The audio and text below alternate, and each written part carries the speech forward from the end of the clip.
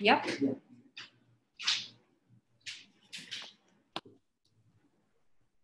Okay. Hello, everyone. My name is Akanksha, and today we will be discussing about mastering the art of resume writing. A very important skill, and there have been a lot of videos and courses and discussions that have been happening of late.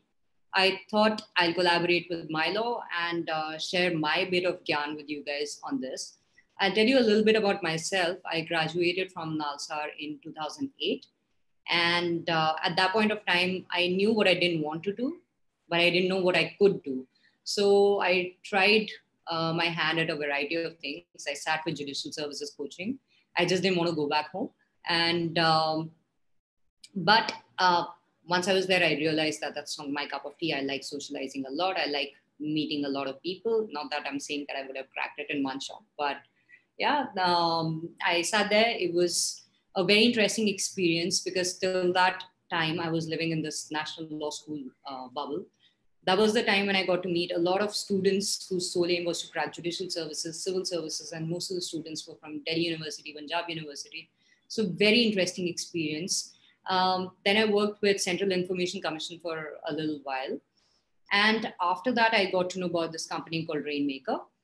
And that was love at the very first sound of it. And I knew that this is what I really wanted to do. So yeah, I started my career as a recruiter, later with Bahura. So I spent good 4.5, 5 years with them. After that, I worked with Amarchand Mangaldas, erstwhile Amarchand Mangaldas, and later Cyril Amarchand Mangaldas. And I basically headed their pan-India talent management practice. So all the hiring that happened from fresher to partner level, I was a part of that. Also, very interesting bit that I did there was going to campuses. And, I was part of all the day zero bit and also took care of all the internship that happened at camp when I was there. And combining both the experiences and whatever my inputs were, where I thought some bits were missing in the industry, I thought I'll start on my own. And all my seniors from Rainmaker, from Bahura, Mr. and Mrs. Shroff, all these people were very supportive, and I decided that okay, I'll start on my own, and that's how To Whom It May Concern came into existence. And since then, that was in 2017, and since then I've been recruiting for top law firms, corporate houses, and a large part of it is also training law students in various law schools. So in the COVID times, a lot of my students told me to start doing this online. So I've been doing a lot of workshops online where I train students in the art of resume writing, cover letter, your group discussion, how to crack interviews, and how to prepare yourself for internships and how to crack internships as well. So keeping that in mind, a small bit of that we will take care of in this workshop. It's not going to be as extensive. My workshops are really extensive, but this will give you a fair idea of what I really take care of in my workshops. But this will be equally meaty. You will know how your resume should look and what all you should be including. So yeah, I'm going to share my screen so you'll be able to see the presentation now.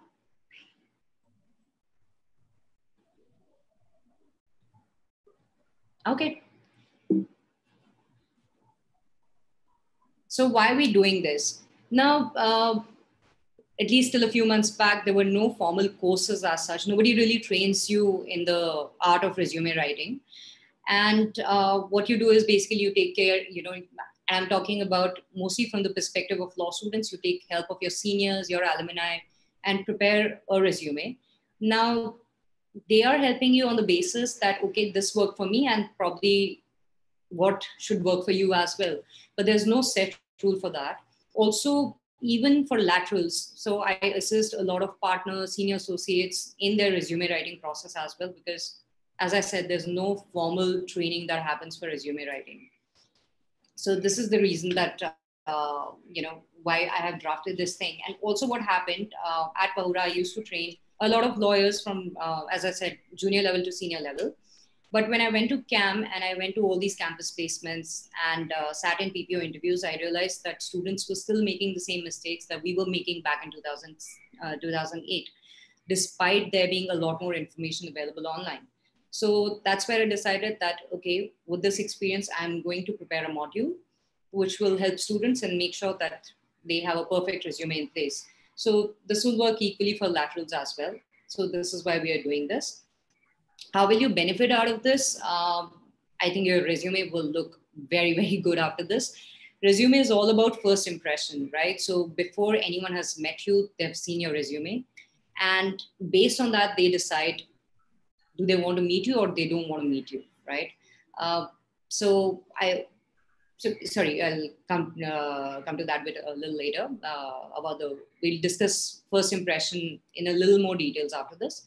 How is TWMC qualified to do this? I think I'll just take you through my profile a little, you can have a look at it. It's on the screen. As I said, I graduated in 2008. I took help of my seniors and my classmates at that point of time. I made a horrible resume. So it is basically everything that you shouldn't do on your resume.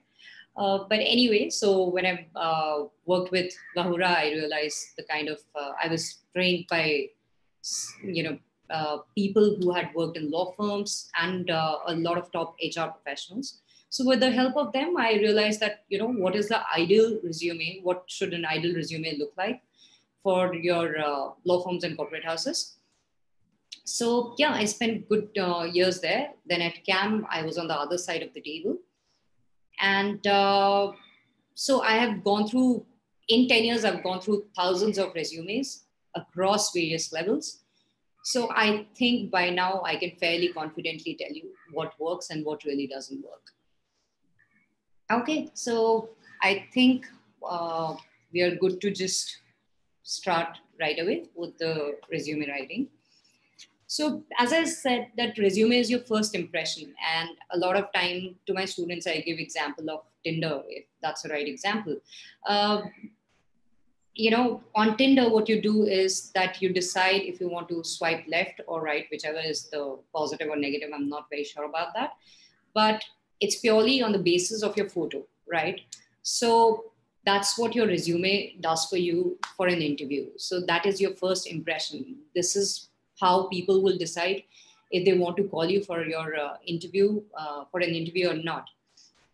Now, what does resume do? It basically shows them your drafting skills, your achievements, your academic achievements, if you have attention to detail, do you have command of the language, how serious you are towards your career, because if you haven't paid that much attention to 2 pages, which are probably the most important bit of your life, then they are going to judge you that, okay, how serious are they about their career, because they haven't even bothered to create a flawless resume. So you have to make sure that your resume is absolutely flawless, okay? Now, it should be really easy on the eye. Nobody really spends more than 30 to 40 seconds looking at the resume. So it should be that easy on the eye that if they look at your resume from a distance, they should be able to read everything really, really clearly. Now, design, when I say design, it doesn't mean that you have to include, funny bullet points. It's a lawyer's resume. We are very used to seeing everything in black and white. A fairly simple structure.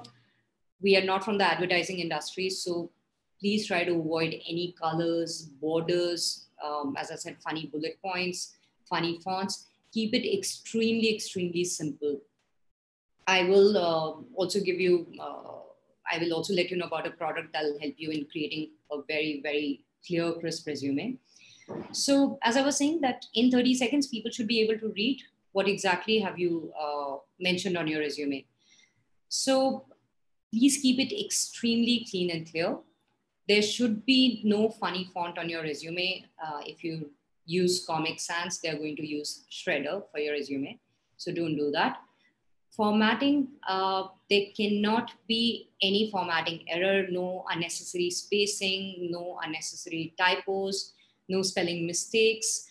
What really happens is when you prepare your resume, and if you forward it in the Word format to your prospective employers, At times it just, it changes from system to system.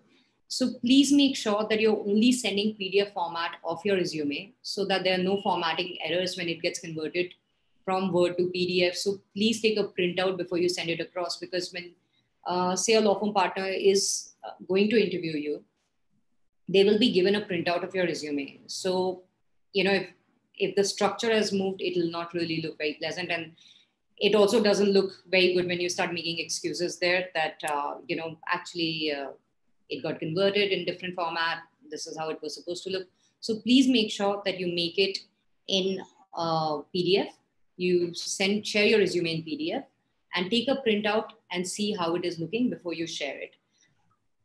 Make sure that there are no tables on your resume, because tables occupy unnecessary space. Whatever you want to mention, you can easily mention in bullet points. We will be covering various headings that should be there on your resume. So we will discuss that in details.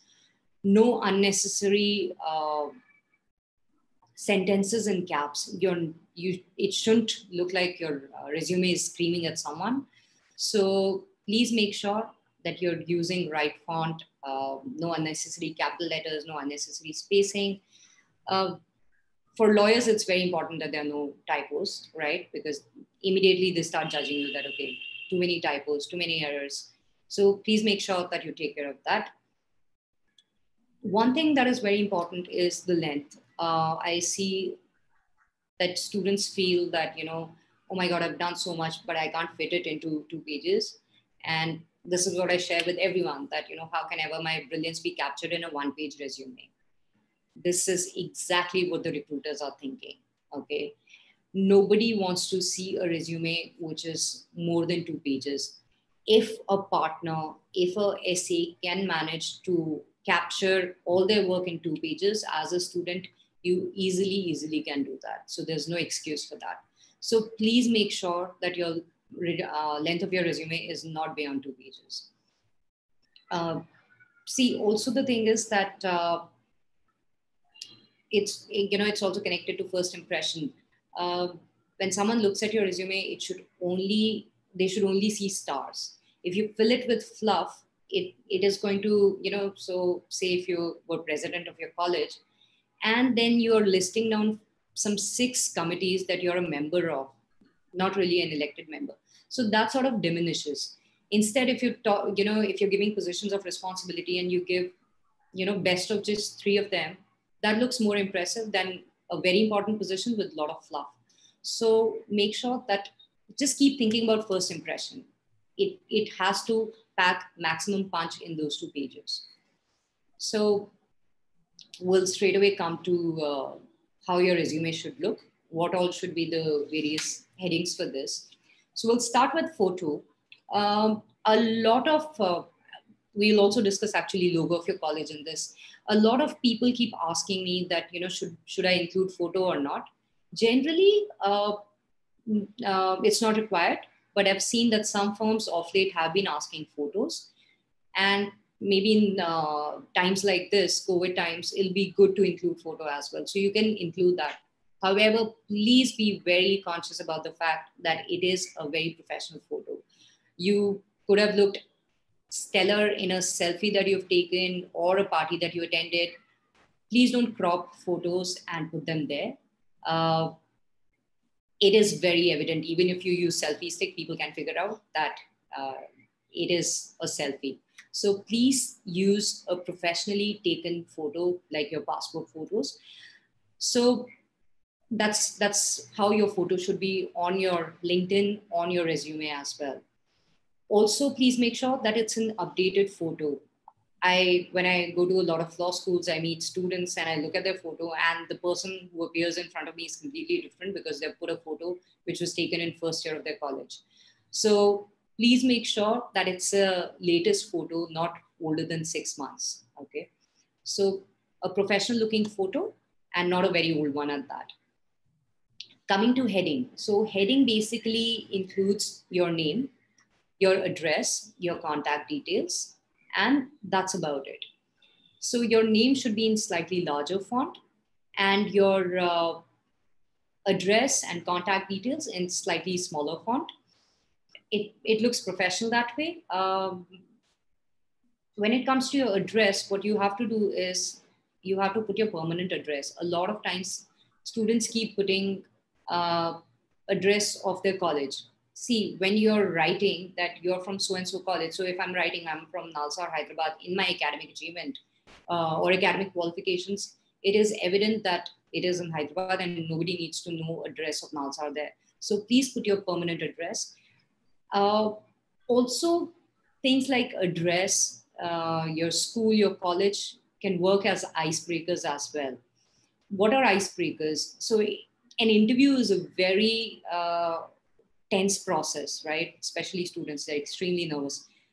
Trust me, if I go for an interview today, I'll be equally nervous. So it's a very natural thing. So what we do is we include certain things in the resume, not on purpose, but these things work as icebreakers. So I'm from Sonipat, which is in Haryana. And if I see someone whose address is Sonipat or is schooling from Sonipat, immediately, instead of directly making it very intense that, okay, tell us about yourself and, tell us about your internships, I'll probably ask them that, oh, hey, you're from Sonipat. So which part of Sonipat do you live in? So immediately it eases the atmosphere in the interview room. So these little things can make a big difference. So your hobbies can make, so hobbies act as icebreaker. Your address acts as icebreaker. Your school also acts as an icebreaker. I'll come to that in academic qualifications. So you put your address, your permanent address. Please make sure you mention your correct email ID and right phone number. A lot of times students add like an 11-digit phone number or a 9-digit phone number. Please remember that they might try to contact you and you don't want to miss out on an opportunity just because you put a wrong phone number. So please make sure that you're adding the right phone number. As for email address, this kind of email address shouldn't be going on your resume. No party QT, no contact me at so-and-so. Please have a professional email address. You might have made your email address when you were in 12th standard and you thought, whatever, like u2 at u2 fan, whatever, at the rate gmail.com. So very lame example, but something on those lines. Please make sure it should be like akanksha.antil at gmail.com, right? So your name, your surname, something on those lines. So a professional email address. That's what your heading will include. Coming to academic qualifications, your academic qualifications, everything in your resume will be in reverse chronological order. So we will start with your college. So you will have your college name, the year that you're in, your CGPA. So basically name, city, grade, all those things will be in academic qualification. Then you will move to 12th standard and then 10th standard. So you are going to mention your school name and your the board that you've been part of. It's easier because at times ICSE marks you differently, CBSE marks you differently, state board marks you differently, right? So it'll be easier for them to understand where you really stood if you put your state board also there. And it'll be great if you can add your stream as well, because a lot of times, you meet people who had science in 10th and 12th, 11th and 12th standard, and then they move to law. So you will have an interesting story, and they probably will also have an interesting story to share with you, that this is the reason that we decided to do law. So please put it there. It'll work as an icebreaker. Also, as I was talking about school, so I'll just give you an example. People from Calcutta are obsessed with schools. People in Sonipat aren't. So, but I've seen that, you could have gone to, top national law schools and done your master's from Harvard, Oxford, wherever. But they're really touchy about their schools if they're from Calcutta. So I know more about schools in Calcutta than I know about schools in Sonipat. So, and I've seen that, because I sat for these interviews with various partners who were from Calcutta, and immediately they will see a student who probably is from a rival school in Calcutta or from same school. again, this will immediately work as an icebreaker that, oh, you're from this school. So the conversation will slightly go in that direction. So give them that opportunity where, that atmosphere in the interview room can be eased a little. So this is this is basically what includes your academic qualification. Also, very important point. A lot of students ask me, what about CS or CA or any other degree that you've acquired? So unless it's a CACS, please include that in academic qualifications. However, if it's, if you've done some online courses or some diploma courses, please don't include those in your academic qualifications. They should be extremely crisp and very sharp and to the point. So don't divert their attention with 4 other diploma courses that you've done. Please be very prudent and see, does this make sense? So, a lot of it will go, you will have to go by your judgment also, but I recommend my students to stick to your college, 12th, 10th, and probably just CACS and nothing else. Then internships. Now, internships again will be in reverse chronological order, and format will be per city, dates of internships. Now, city is important because, say, if you're interning, you've interned at CAM. Now, CAM has offices in multiple cities. So it'll be easier for your interviewer to know that this is the city that you interned in. So please make sure you are mentioning the city. Also, date of internship or the duration of internship, because a lot of times, at times you would have got an internship, you would have done internships either for 6 weeks, because normally you get internship for 4 weeks. So they can understand, your interviewer can understand that it is a 6-week internship because probably you did very good work and you got an extension of another couple of weeks. It can also work in an opposite manner where you've only done 2-week internship, and it is a well-known fact that a 2-week internship is generally what you get via contacts. So if you've gotten internship via contacts, please don't be embarrassed about it. It's absolutely fine, but don't try to hide it, because if they ask you later that, okay, how many weeks did you intern there? And then you mention 2 weeks, it's better to just, be very straightforward and honest and let them know that, okay, it was a 2-week internship because I got it via contacts. So don't be embarrassed. You will just come across as a more honest person. Then, what about your work? You should capture your work in clean, crisp bullet points in a very clear language. I'll just give you an example. So this is how your work should sound. Please don't just add, don't keep mentioning acts one after another, okay? Make sure that you're talking about your work. Okay, I assisted in conducting due diligence. Don't write, I did due diligence of a share purchase agreement. You don't do due diligence of a share purchase agreement. You review a share purchase agreement. So don't make mistakes like those. Don't just write in your litigation internships one after another that, I interned, I went to the court and attended proceedings. It is understood. Please try not to state very obvious things. Do talk about your internships in a very professional manner. Explain your work well and don't use generic sentences, and especially don't go around listing all the bare acts, all the acts that you worked on. The idea is that more you write, more questions you will be asked. So it is important that you're mentioning your work in a very clean, crisp manner, and only things that you're extremely confident about.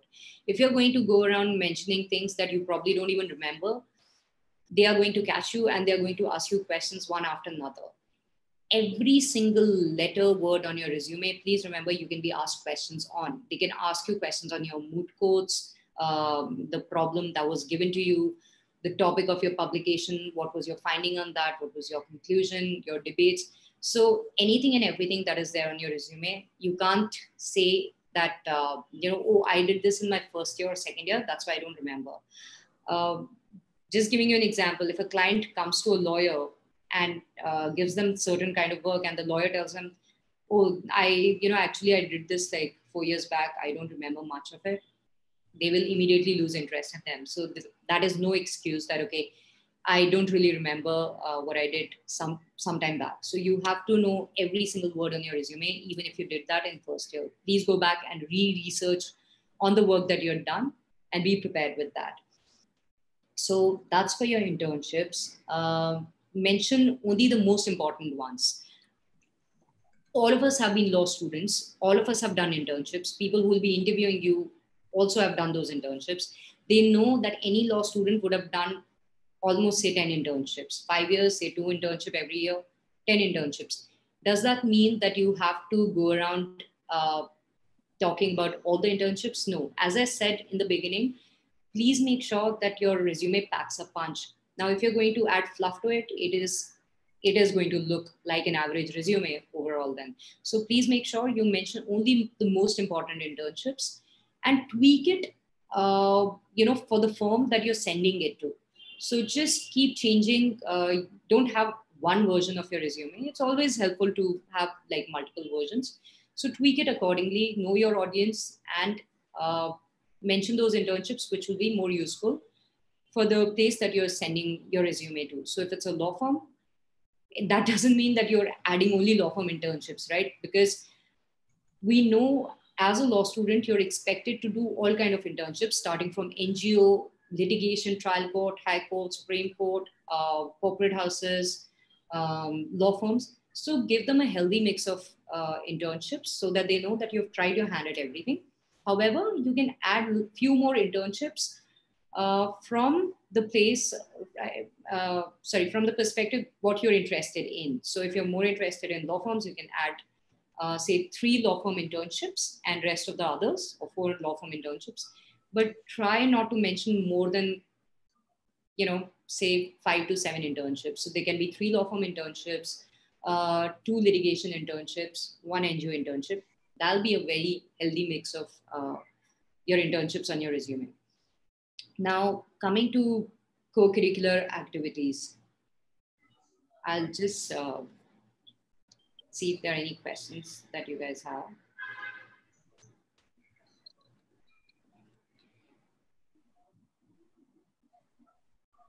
Okay, what about online internships? That's a very important question.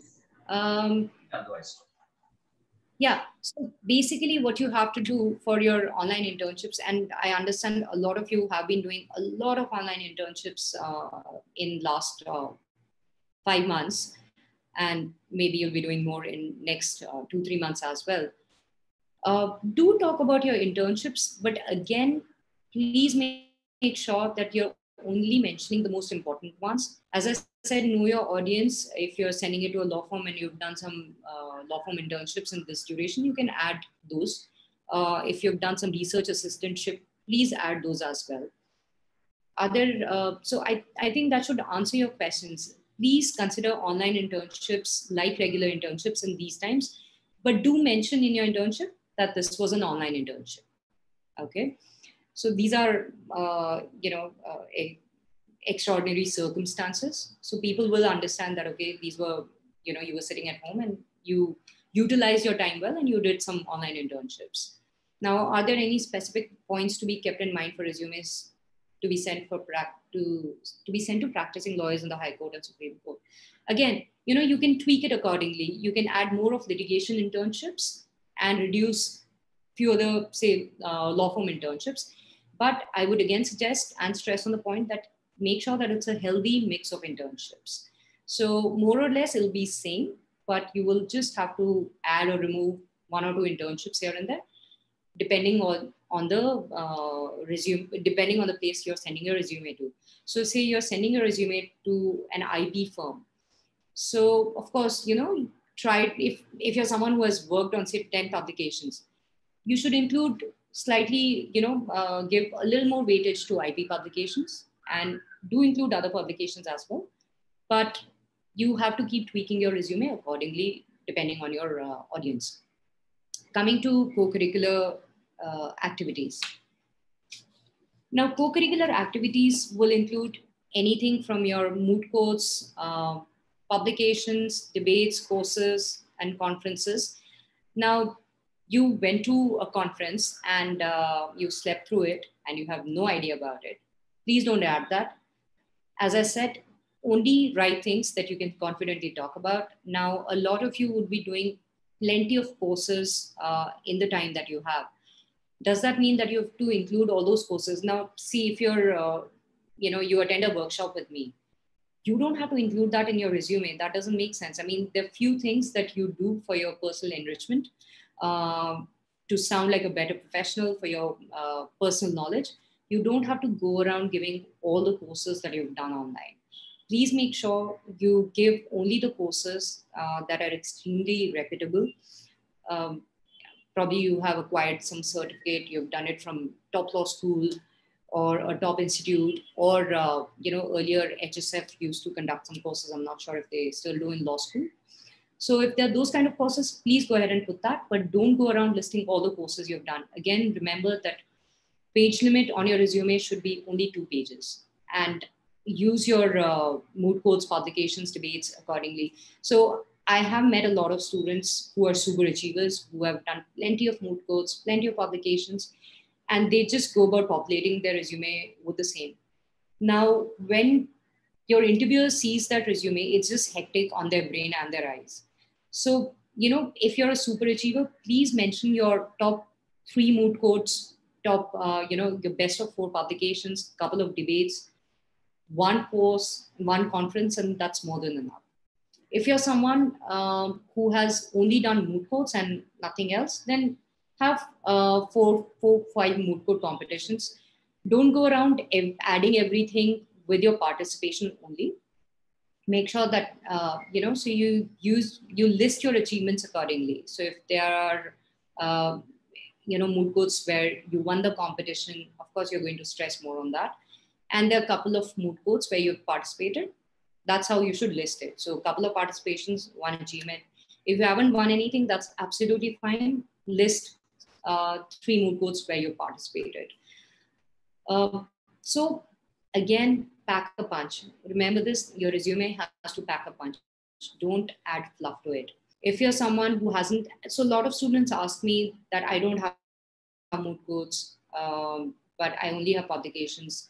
It's not, see, everyone sitting in these law firms, nobody is, they're not all the same, okay? They all have been students who are probably brilliant mooters or brilliant researchers, or, they had a lot of extracurricular activities. So it's absolutely fine if you don't have one thing and you have other thing on your resume. So it's absolutely fine if you don't have moot court, but a lot of publications.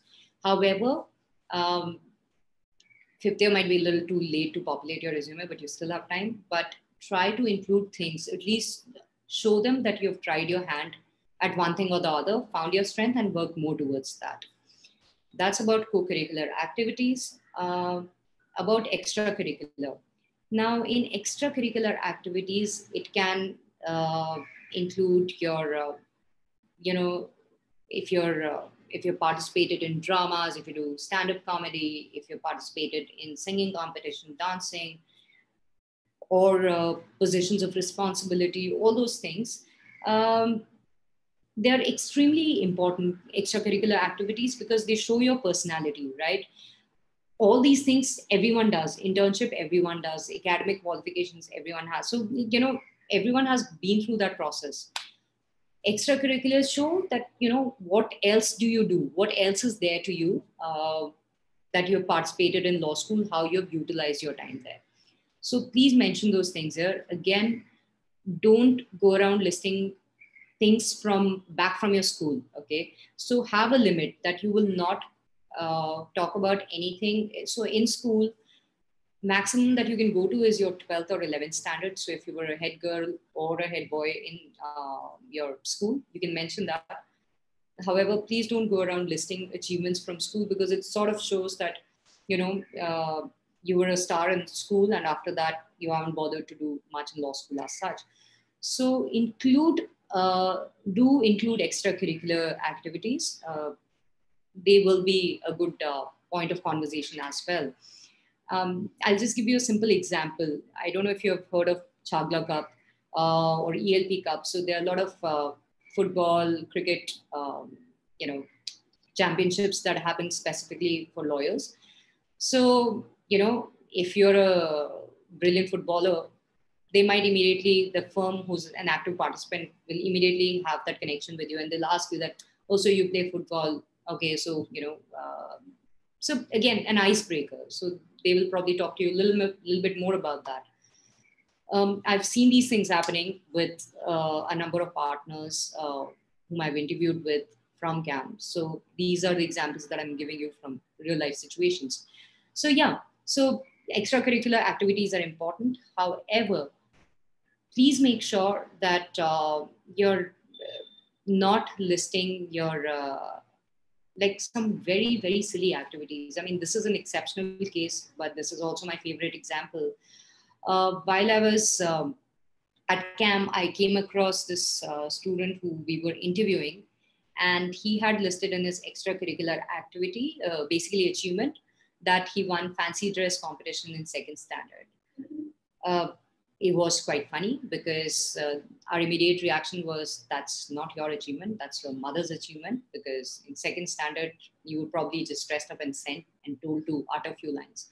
So please don't divert their attention to silly things. You are only going to get 15 to 20 minutes in the interview based on your resume.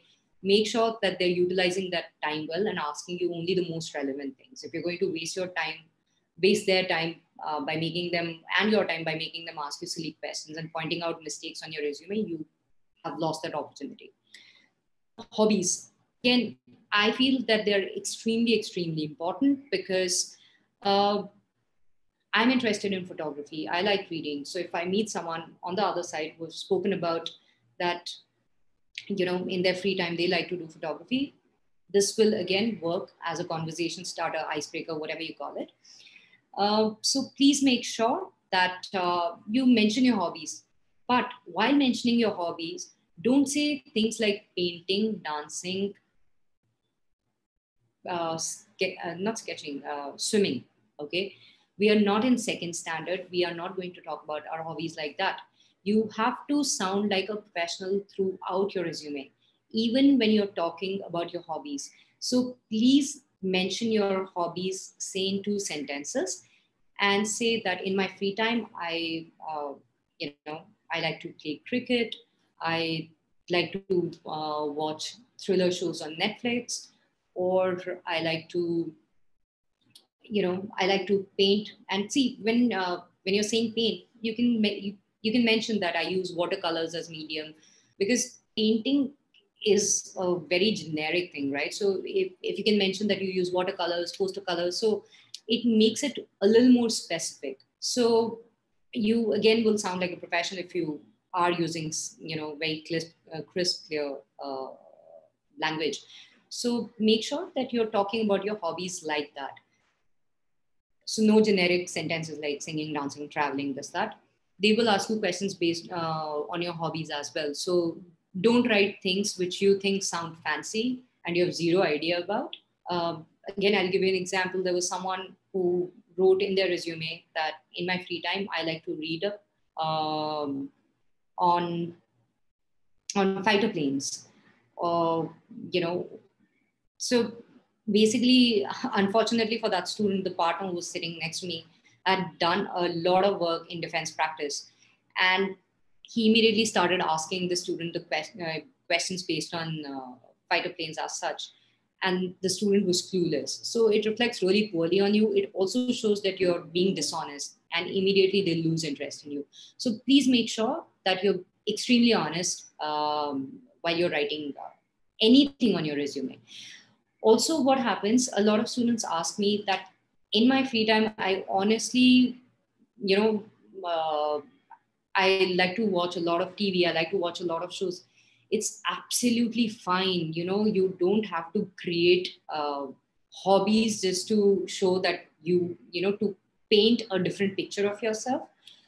It's very relatable. If you write that I like to watch, comedy shows, it'll be brilliant. A person like me will be very interested. I'll ask you that also, what shows do you recommend? What have you been watching of late? If you like masala movies, write that. It's absolutely fine. People are not going to judge you on basis of your hobbies.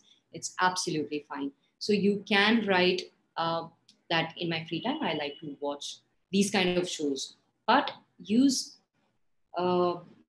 again, your language should be professional. Please say that I like to watch thrillers, comedies. Use a very good language to explain anything on your resume. There's a question there. Should we add participation certificates for webinars? Again, there are like thousands of webinars that are happening day in, day out. Even if you've done a webinar on, and honestly, these webinars are being offered by partners of various law firms, associates of various law firms, all kind of people. I would suggest that unless it is a course or that you've done from a very prestigious place, you don't really need to add on your resume. However, if you don't have anything else to add on your resume, then to populate your resume, your co-curricular section, there you can probably add a couple of webinars. So I hope that addresses your question of, if you should add participation certificates from webinar. I would suggest not really, because your moods, if you have moot courts, publications, debates, some really important courses from prestigious institutes, then you should mention those. And if you don't have anything that you can populate your resume with, then you please add a couple of webinars that you've participated in. How should one update their resume when they have been working for a year now? Okay, so we'll come to that after the last bit of the resume. That is knowledge of an extra language. Now, this can come very handy. So I've seen a lot of firms in their real estate practice asking for candidates who have knowledge of local language, because a lot of documents are in local language. So if you're in Bombay, then Marathi, Gujarati. If you're in Karnataka, so then Kannada. So it's helpful if you can put that. If you know any language other than English and Hindi, please mention that on your resume. That can come handy. However, like Haryanvi is not a language, so I can't add that on my resume. So other than local languages, if you know an international language, which is your Spanish, French, German, and you've done a course on that, please add that. However, if you've learned it from Duolingo and Babbel and Buzu and all those apps, please don't add that. That doesn't really qualify as knowledge of an extra language unless you've done a course from a reputed institute. Then please mention that. Otherwise, don't mention knowledge of an extra language. Coming to the question about how you should update your resume when you've been working for a year. When you have worked for a year, your focus should be more on the current workplace. Please talk a lot more about the work and less about your internships. And a lot of my candidates who have 1 year of experience commit that mistake where they keep adding, where their work experience occupies as much space as their internship from law school. So it sort of diverts your attention.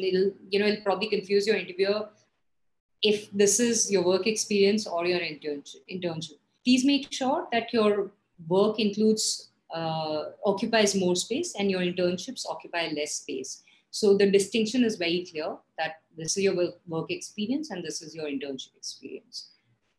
Also, then of course, because your work experience will occupy more space, so other things will get reduced a little, your co-curricular and extracurricular activities, because you're not a law student anymore, you're a working professional, and accordingly, you will have to populate your resume. Now, this is something that I came across recently, this website called resugo.com. And I thought it was fantastic. And that's why I decided that I should share this with everyone on this webinar today. This has been created by a bunch of lawyers, so they do understand, and with the help of recruiters like me. I mean, they've taken our advice into consideration. I haven't really actively contributed to it as such.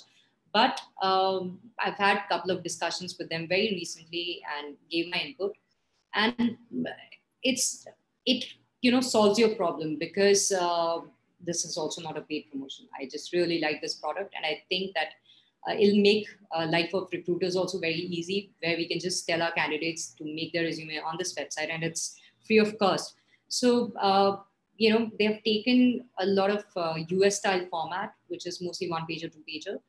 And it's a very clean and clear format because it's been built by lawyers, so they know what are the kind of resumes law firms look for.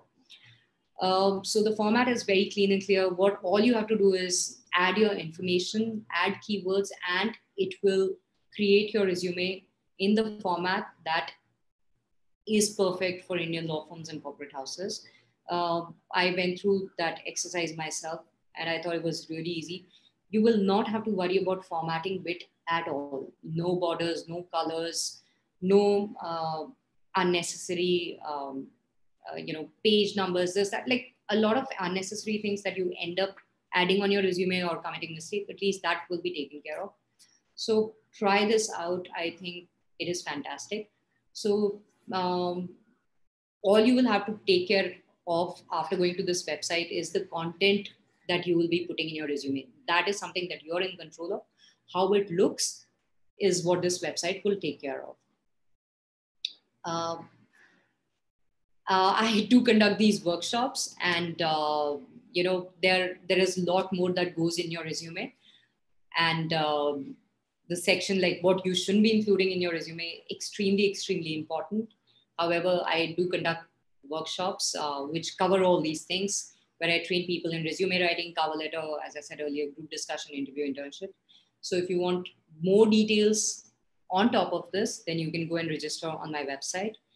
These are the things that I really cover in my workshops, depending on which year of law school you're in, because different batch has different requirements. Different law schools have different requirements. So this is what I do in my workshop. So this is, if you email me, then we can send you all this information on your email address. This is the flow of the program. This is how it looks. You have to register on the website. You will receive the detailed structure of the program and the fee structure. You can choose your program, and you will go through the workshop. You will have a mock interview, and you will have a counseling session, feedback session, all those things. So yeah, there are a couple of questions that I'll address before I end this. The question is, do interviews focus more on PQE rather than internships? Absolutely. Once you start working, interviewers definitely focus way more on your post-qualification experience than your internships. Internships are, good for them to know where all you've interned. However, moment you graduate and moment you start working, the sole focus is on the kind of work that you've done in last 1 year or 2 years or whatever work you've done.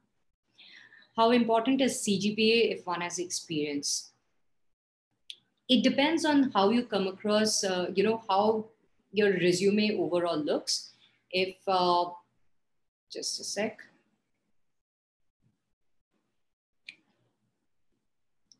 Okay, how important?